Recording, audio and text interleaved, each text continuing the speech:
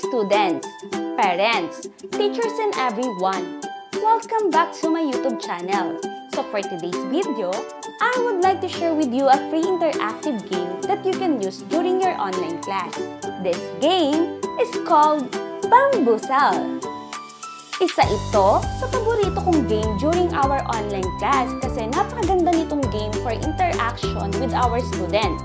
Makikita mo na sobrang attentive at participative ang mga bata. Super mag-e-enjoy talaga sila dahil sa mga surprises and exciting features nito. And the best thing is, they are having fun while learning.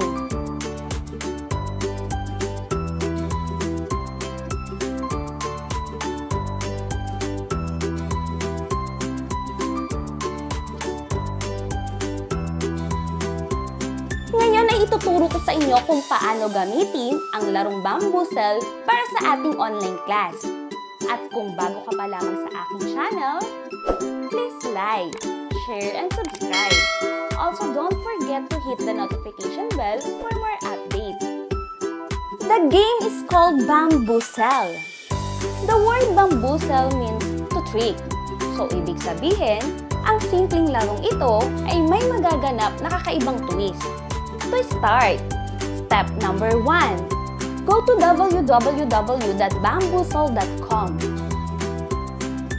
Step number 2. Click sign up for free.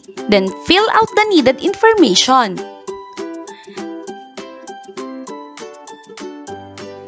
Step number 3. Click sign up with email at may lalabas na message katulad nito. Just click the link in your email to verify your account.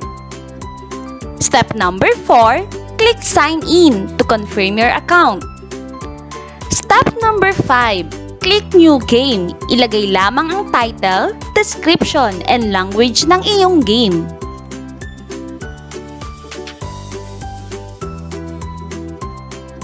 Step number 6, input your questions. Sa kaliwang box ay itype lamang ang iyong mga tanong na gusto mong sagutin ng mga bata based from your lecture or lesson.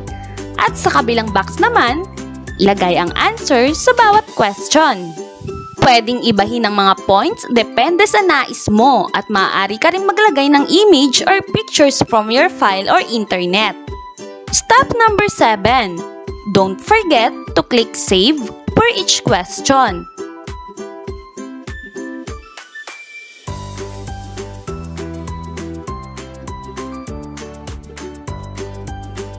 And lastly, step number 8. Click play, and that's it. The game is now available for your students. Now, the question is how to play the game. During online class, you will present this game. Ang isang klase ay pwedeng hatiin sa 2 hanggang 4 na grupo. This is a free version kaya hanggang 4 lamang ang maximum number of groupings. Then sa grid size, you can choose kung ilan ang possible na questions for our students, from 8 to 16 tiles. Click the power-ups para mas may exciting ang game. Kung gusto mo na mas marami pang group and features, you can avail the premium version of Bamboozle. May bayad nga lang. So para sa akin, okay nang gamitin ang free version nito. The groups will take turn choosing the questions. Kapag nasagot ng tama ang tanong, may points na reward. The winning team is the one with the highest score. Pwede natin palitan ang name ng bawat team. Halimbawa, kung hahatiin mo ang klase sa 2 grupo, pwedeng maglaban ang boys at girls. Ang unang sasagot sa question ay ang team na nasa unahan o may pink box. Sa ating example, mauuna ang boys. Pipili ang boys ng isang number. Tatawag si teacher ng representative ng boys para pumili ng number. Halimbawa, ang pinili niya ay number 5. I-click ni teacher ang number 5 at babasahin ng bata ang katanungan. Makikita na ang napiling numero ay naglalaman ng power-ups. At ito ang twist sa larong ito na nakaka-excite sa part ng ating mga learners. So the boys will lose 10 points, kaya ang score nila ay -10. Now, it's the girls' turn. At ang representative naman ng girls ang pipili ng numero. Halimbawa, pinili niya ay number 8. Babasahin at sasagutin ng bata ang katanungan. At kung tama ang naibigay niyang sagot, i-click ni teacher ang button na check and click OK so the girls will have the 10 points. Salit-salitan lang ang pagsagot. Now, turn ulit ng boys. So, call another representative from the boys na pipili ng number at sasagot ng tanong. Halimbawa, number 1 ang pinili ng bata. I-click ni teacher ang number 1. Babasahin at sasagutin ng bata ang katanungan. Dahil nasagot niya ng tama ang tanong, they will have 10 points. So, ang score na nila ay 0. Now, turn na ng girls. Then, call another representative from the girls. Halimbawa, number 4.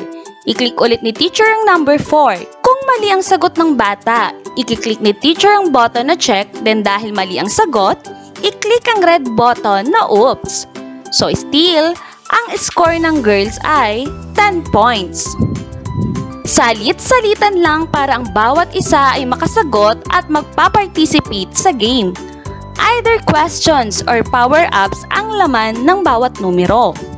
Narito ang mga halimbawa ng power-ups na maaaring mag-pop up during the game.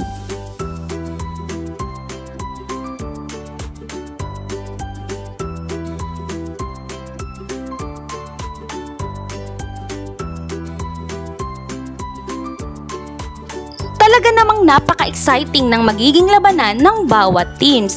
Same process lang mula umpisa hanggang matapos ang game.